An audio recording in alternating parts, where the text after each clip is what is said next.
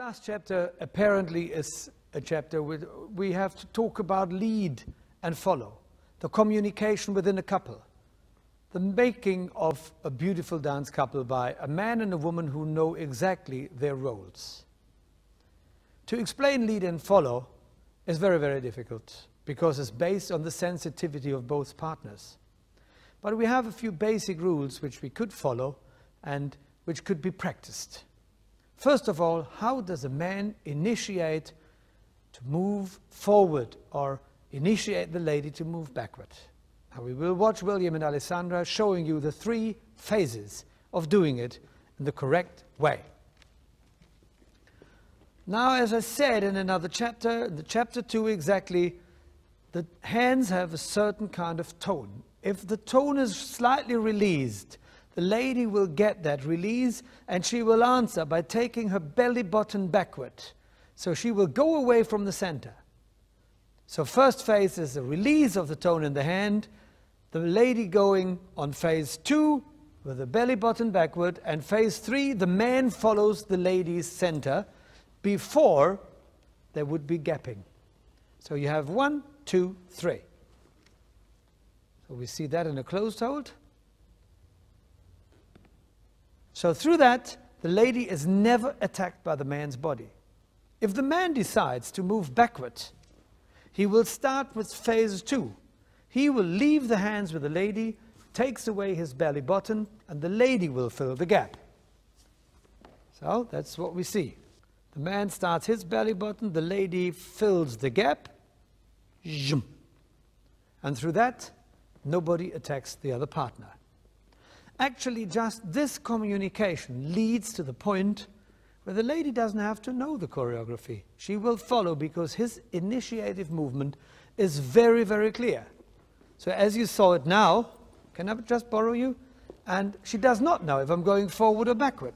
We stand here and I make clear through my center, or I make clear through my center again. Whatever I want to do, I can, to allow the lady to go her direction. Now this is a communication without any kind of muscular effort. Another thing which is very, very important in lead and follow is to tell the lady how to step outside. Now there's a basic rule for that as well. Preceding every outside step, the man has side lead. Side lead, of course, we use in several dances anyway, but it is definitely the entry to an outside step. Let's see it when we do a feather step. William and Alessandra will dance a feather step. We have the rotation to the right to create a side lead. Turning to the right creates side lead, and the next step automatically is outside partner.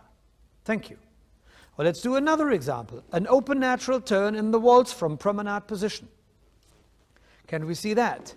Because that finishes with a side lead to continue with an outside step. Open natural turn, side lead, and outside step as a next step would be the consequence. Now, if we could see, please, one reverse weave of waltz, then we would see how we do it in a reverse turn. Could we do that probably from there, a reverse weave?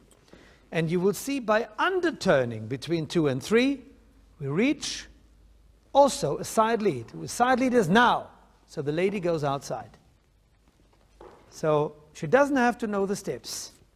An interesting step to experiment with that lead is the extended reverse wave in the foxtrot. Now, in the original book, we find it is a back feather, which means the lady steps outside. Now, Bill and Bobby themselves liked to dance it in line because they felt more together. And they felt that the amount of rotation between the left and the right movement would then be round about the same. Now, how can the man give that information to the lady? If he does a back feather with a correct outside step, he definitely has to lead a side lead in order to make the lady to step outside. If he doesn't want her to step outside, he simply doesn't turn as much to create a side lead. Let us check an extended wave.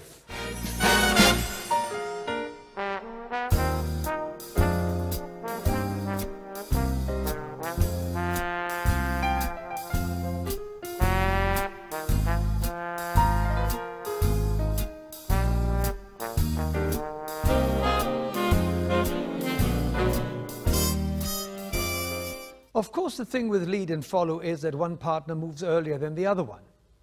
Under the normal circumstances, this reaction time that the lady needs to transform the information into her own movement is not visible. So it looks like they're moving at the same time. It's within the couple. Sometimes a man can choose to make the reaction time visible for effect. We have two examples for you.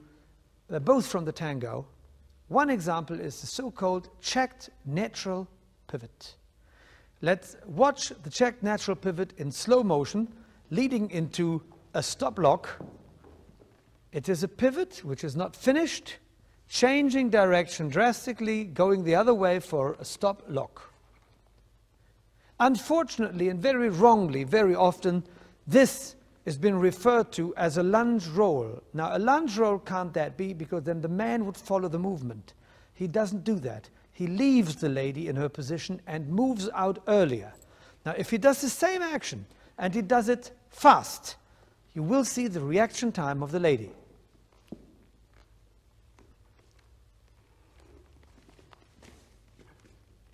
So that action looks very much like he's putting her into a lunge, but he's actually doing quite the opposite.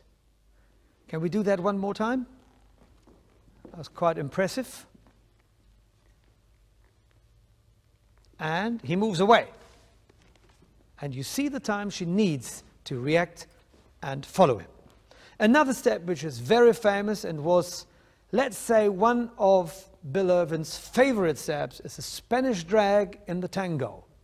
Now, the Spanish drag's action for a man is a lowering in the right knee combined with a turn to the right, transferring the weight to the left and regaining original position. So it's lowering, moving to the left, regaining position. Done in slow motion, it looks perfectly together. Now, if William chooses to do that in an abbreviated time, you will see the reaction time from Alessandra, and that is that effect. So very often people think it is the man throwing the lady away, while in reality it's quite the opposite. The man moves away from the lady. So one more time, I think the Spanish drag, which is a fabulous step in character of the dance.